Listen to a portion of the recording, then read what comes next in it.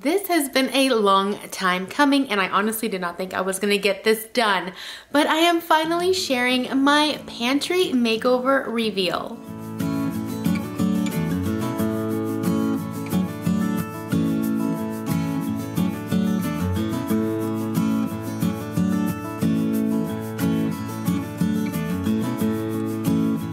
Hey there, my name is Yami. I am your Latina next door. Welcome back to my channel. If you love high-end home decor DIYs on a budget, please make sure to give this video a like and subscribe so that you too can become part of the familia. Now before we get started, I wanted to share that today's video is sponsored by Cricut. I'll be showing you guys how I use my Cricut in order to organize my new pantry space and make it a lot more functional. If you've been following along, we moved into this house a little over a year and a half ago, and it was in need of some serious TLC. So my husband and I have been pretty much taking it upon ourselves to fix it as we go. And one of the things that we came across when we first moved into this house was that there was no pantry in the kitchen.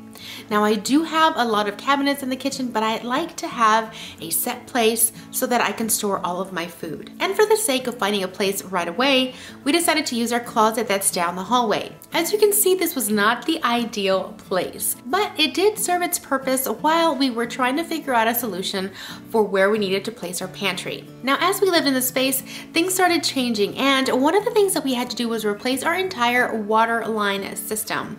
And when we did that, we decided to move the laundry room downstairs, giving us a huge space to work with and to recreate something new. And I decided that that's where I wanted to place my pantry. And in this video, I am going to take you throughout the entire transformation of this little space, from what it was when we first moved in to what it is now. And I am so excited to share how this space has evolved. All right, let's get started. Oh my God, there's even hair. Oh, that's gross. That's gross. If you've been with us for quite some time, you know the state of the laundry room when we moved in. It was pretty disgusting, and we had to open up the walls because unfortunately the washer and dryer that we had wasn't going to fit. So we started off by cleaning the space and removing the popcorn ceilings, and the Latino engineer removed all of the casing and widened the opening. We added new tiles and we painted all of the walls. Then we installed a cabinet and some shelving, and it worked for a little while as our laundry room. But when the opportunity came to move our laundry room downstairs, we loved the idea and decided to do it, and now we were left with this open space. We did go through a list of things that it could possibly be. We already had a linen closet, so we didn't need one. It could not function as a mudroom because it was nowhere near an entrance.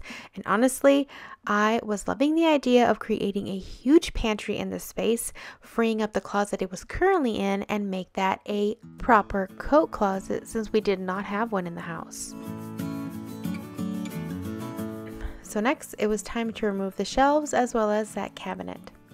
Now, if you're wondering why we're taking all of this down, it's because I had a different vision for this space, and I shared all about it in my mood board. I was going to be adding new cabinetry anyways, and I wanted open shelving at the top. So that's why we went ahead and took these down. After everything was removed, then it was time to patch up all of the holes on the wall. These holes were made when the system was removed from there and then changed down to the basement. These holes were just left over from that, so we needed to go ahead and patch these up.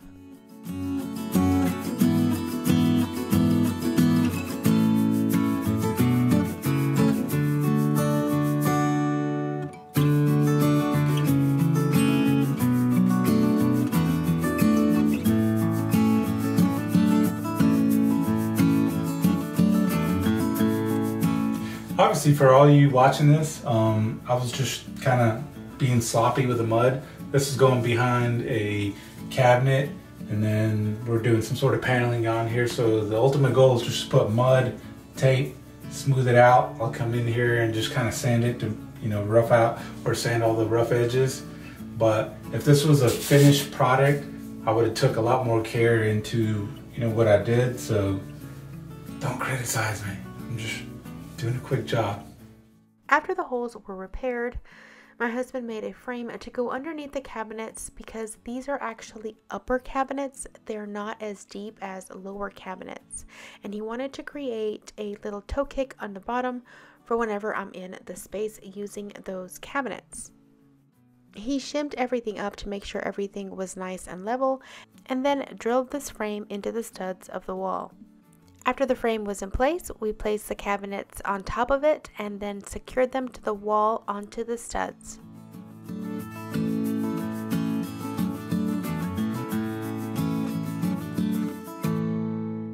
Then, making sure that everything was level side to side and front to back, we went ahead and started on the upper floating shelves.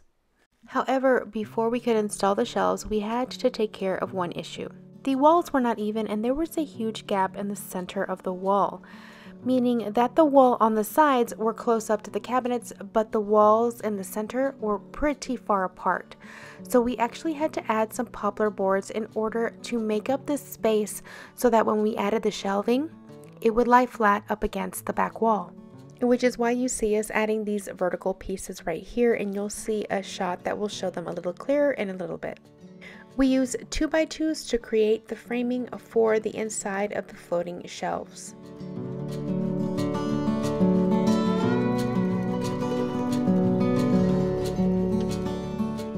We needed to make sure that any of the weight of the items that were put on top of these shelves were distributed evenly. So we had to make sure that the individual wooden pieces that were going to go along the back piece of wood and inside of the floating shelves were distributed evenly. We created pocket holes in order to attach the pieces to each other.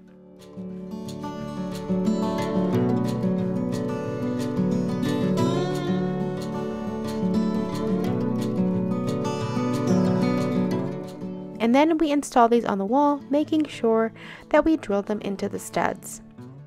Now the two inner smaller pieces of wood were attached to that long back piece of wood that you see us installing right there. But the two end pieces that you see on the bottom shelf right there, the ones on the very edge of the shelf, those had to be installed on the wall directly and into the studs on the side walls, because those walls weren't even either.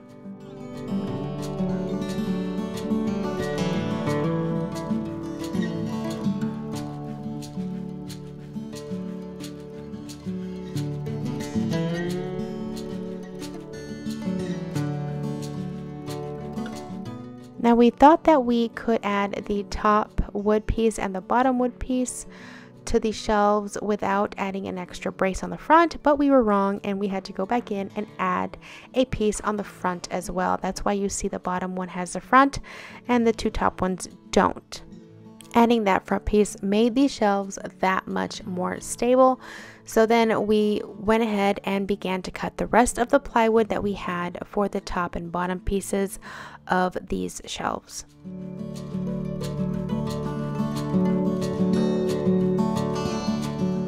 Once we made sure that the cut plywood fit perfectly on top of the shelves, we came in with some liquid nails and a nail gun and we secured them to the frame.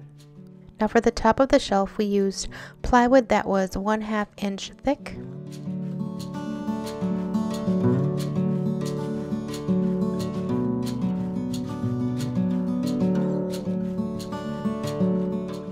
And for underneath the shelves, we used 1/4 inch thick plywood.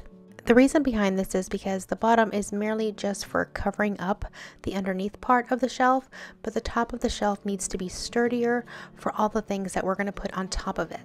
I'm going to make sure and link everything that we used in order to create this pantry build in my description box below in case you have any questions or want to check anything out. For the faces of each of the shelves, we used the same 1/4 inch plywood, and we started off with liquid nails and then secured it with a nail gun.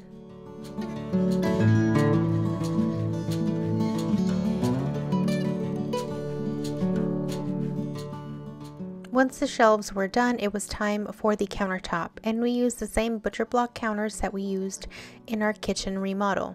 If you haven't seen our kitchen makeover yet, I'll make sure to link to it for you all as well. Since the cabinets were not the standard cabinet depth, we had to cut it down in order to fit the ones that we chose for the space.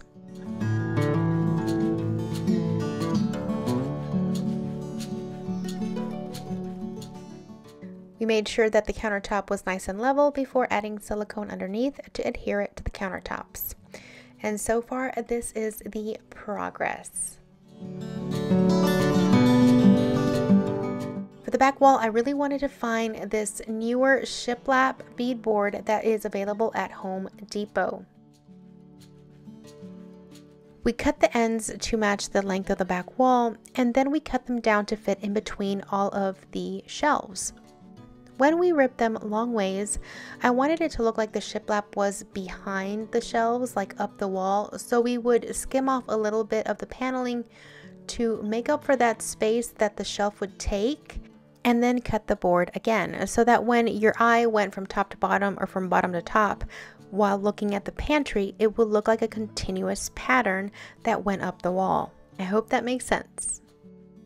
And just like the shelves, we added liquid nails before putting the panels up, and then used finishing nails with our nail gun in order to install it.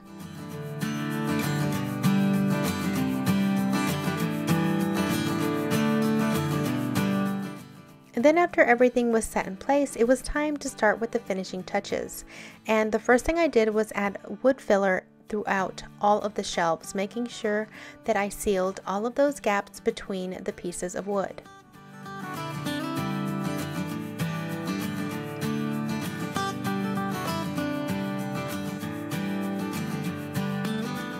I use the Sherwin Williams wood filler because I plan on painting these shelves. However, if you want more of a natural look and want to stain your shelves, if you do decide to do something like this, you might want to try the one on the right.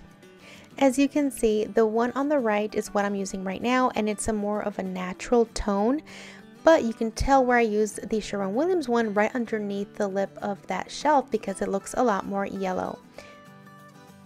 DAP's plastic wood essentially makes any crevice or any nail hole disappear, and it blends perfectly with your wood. Now, while I was finishing up with the wood filling, my husband was tackling the wall in front of the pantry. This wall has been down to the studs ever since we moved in and made that space more open for the laundry room that we had in there before. This was probably his most complicated drywall application he's done so far, and I will say, there's two things my husband doesn't care to do very much, and that's drywall and plumbing. But he did an amazing job on this. And he was even able to use his magnetic bracelet that I got him for Christmas so that he can hold all of his screws while he installs the drywall.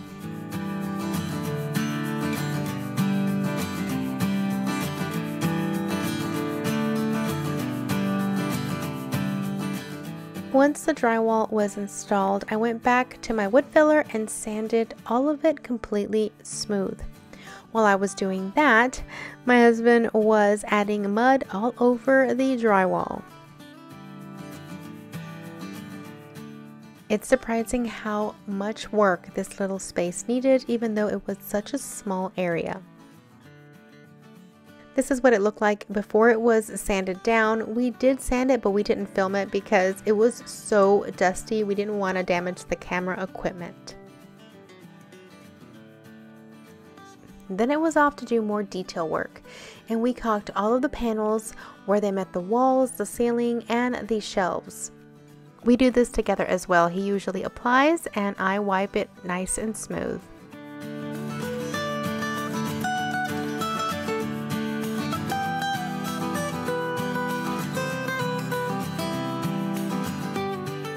After all of the caulking was dry, I came in with some oil-based primer and I primed all of the shelves.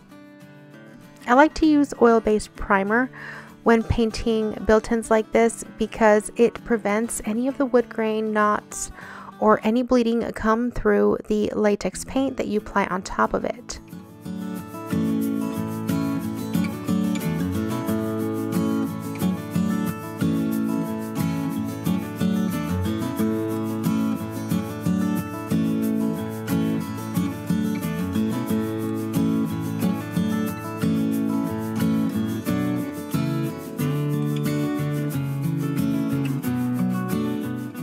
And then it was off to paint the shelves. Now I decided to go with the same paint that I used for my kitchen renovation. I had some left over from when I painted my cabinets and I decided to use it in here as well. Now when doing the oil based primer, I only need one coat, but whenever I paint it with the actual paint that it's going to have on there, I do like to give anything that I paint 2 full coats.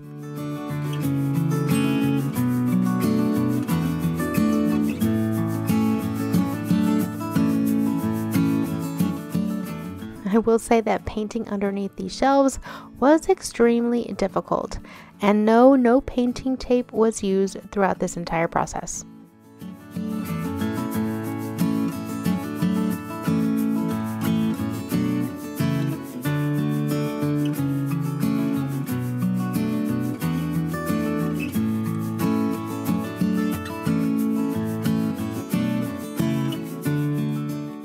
While I finished painting the shelves, my husband worked on painting the wall right outside the pantry.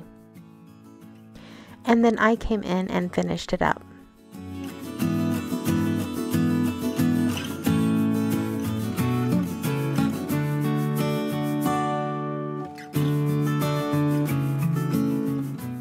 I also painted the shiplap beadboard as well.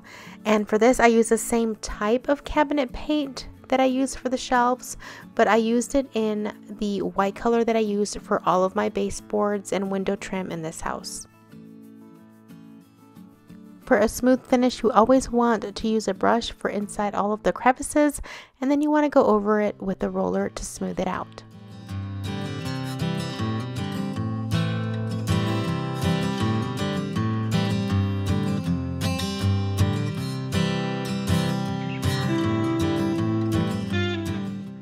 Finally, we needed to add the door pulls onto each of the cabinet doors, and then I sealed the butcher block countertop.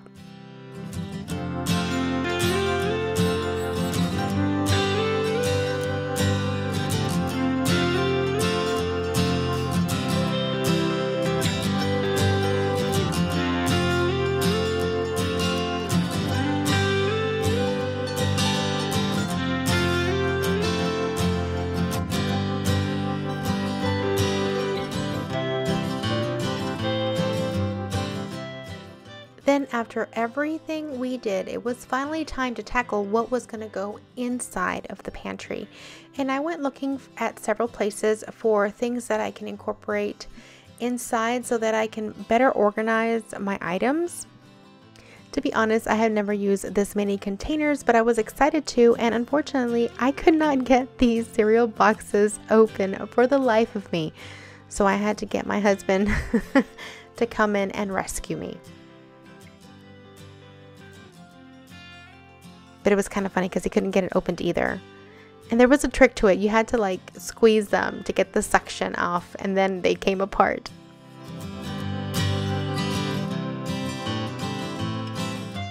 I also had some stuff that I already had, like these baskets. These were the ones that used to be in my coffee station before I redid that space. I had 4 of them, so I wanted to incorporate them in this new pantry so I can use what I had. This one actually came from one of my thrift with me hauls. I got this little basket for really cheap, and I thought I'd use that in this space as well. I made sure to wash all of the containers that were going to have food directly inside of them, and this is where I got the entire family involved. My girls loved helping me get these containers ready with a few shenanigans here and there.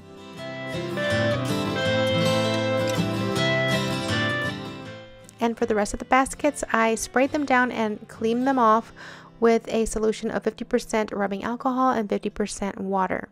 This was the first time that I was going to be doing this, and I didn't really know how many containers I needed, but I'm actually pretty fortunate that I did not really overbuy. After all of the containers were thoroughly dried, we brought everything over to the new pantry area, and my kids began to empty out the old pantry space.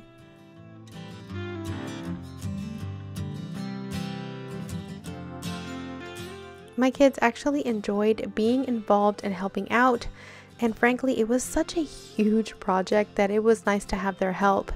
And we got rid of a lot of things that we didn't need, some expired food. We organized absolutely everything. Anything that had dust on it, we wiped down. I think we did a pretty good job here together. We had a lot of fun.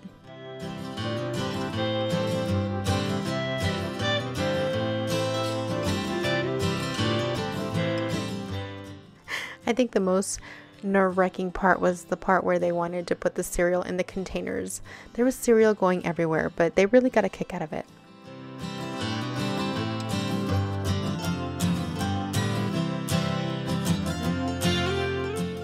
As you can see, this was honestly the first time I've ever used containers like this for any of my groceries.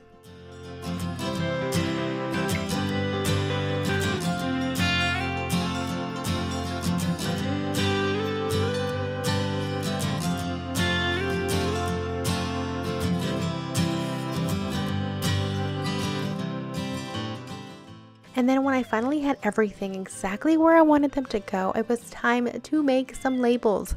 And for this I used some of Cricut's white vinyl as well as some of the black vinyl.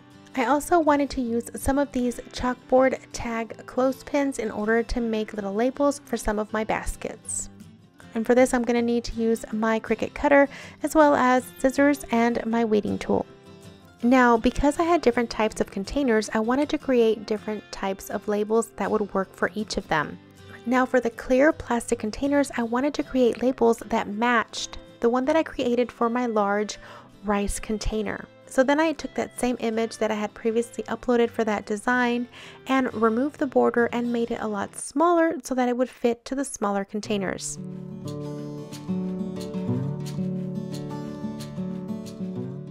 I set it to cut on my Cricut Maker. I made sure to make the right selections as far as the materials I was using. I cut the appropriate amount of vinyl and I hit go.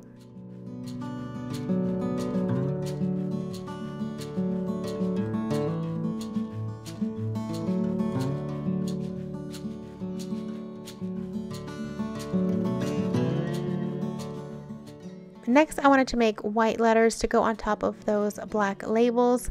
So I went back into my design space and made sure to create words that would fit within those labels because these were going to be a little bit small.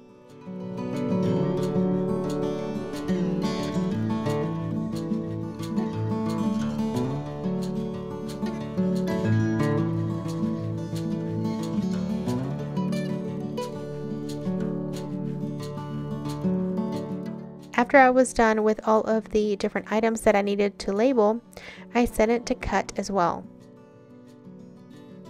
Then I began to cut all of the individual labels so that I can put them together and adhere them on all of my containers.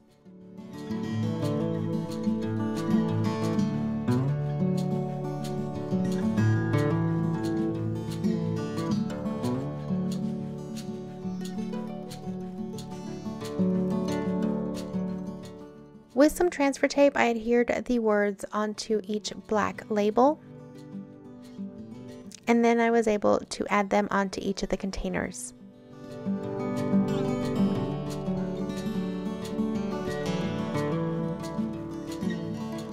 And then I repeated the process for everything else.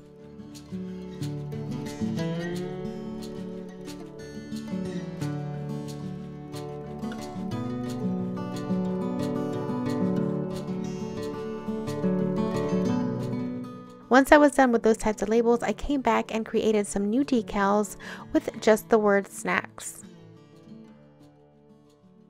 On some of my labels, I kept them a little generic because it's not all the time that I'm going to have the same snacks, and I didn't want to have a container specifically named for a type of treat, and then I would go and fill it in with something else when I decide to change my mind or change things up for a bit. And then I thought the best thing to use for my baskets were these cute little chalkboard clothespins. I thought these would be great because I could just clip them on, and if I ever need to replace them with another one because I decided to change out what's inside of the basket, I can just remove it and just put a new clothespin in with a brand new label. So these are actually a lot of fun and they look really nice, and I think for $1 was a pretty good deal. These little letters can be really tricky, but I did heat them up a little bit with my blow dryer and it seemed to work pretty well.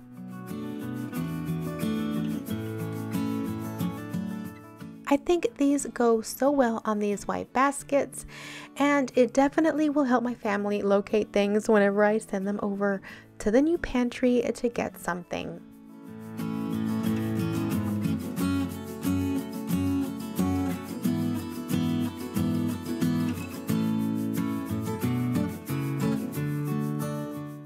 After all the labels were done, I added a silver command hook to the wall for my aprons, and my pantry makeover was finally complete.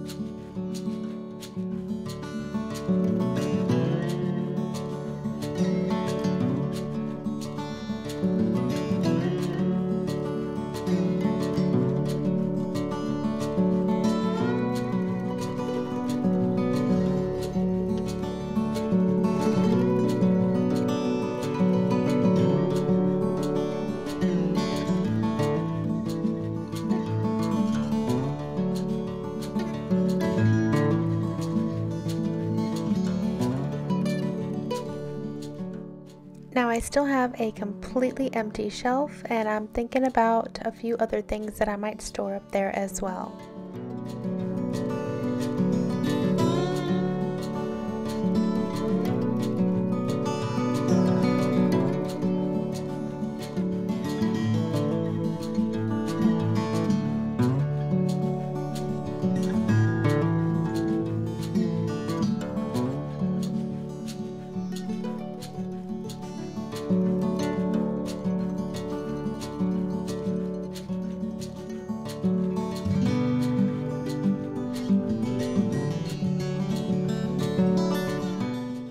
One thing we did notice was that the inside of the pantry is nice and bright and the area in front of it is not, so it looks like the Latino engineer has some lighting to add to our hallway.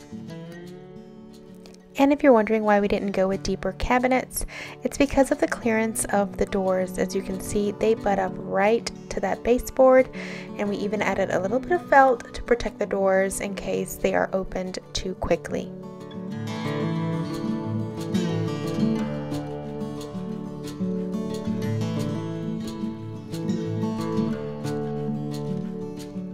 Now, what is a pantry without any Goya products? I'm just saying.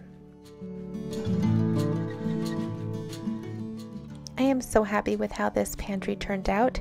It took us a while because it was a lot of work, but it was totally worth it. Well, that's it for today's video. I hope you enjoyed it. If you did, please make sure to give this video a thumbs up. Let me know in the comments below what you think of the new space. I am enjoying every bit of it. The kids love it, and my husband is happy it's done. Thank you so much to Cricut for sponsoring today's video. Having a fresh new space that is organized and eye-pleasing makes it so much easier now to get everything that I need to make dinner. As always, thank you guys for being here. I will see you back next week with another home decor and DIY video. Until then, adios.